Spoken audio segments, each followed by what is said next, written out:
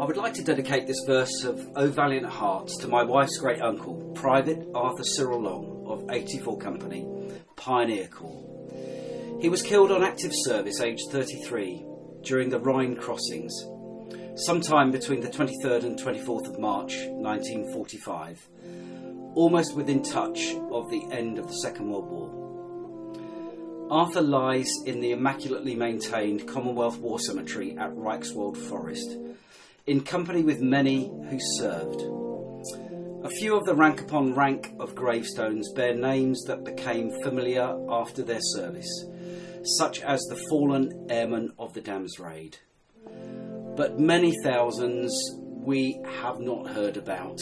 They are known just to their families and their friends. They made no less a contribution. So many young lives lost to earn the freedoms we enjoy today. We will remember them.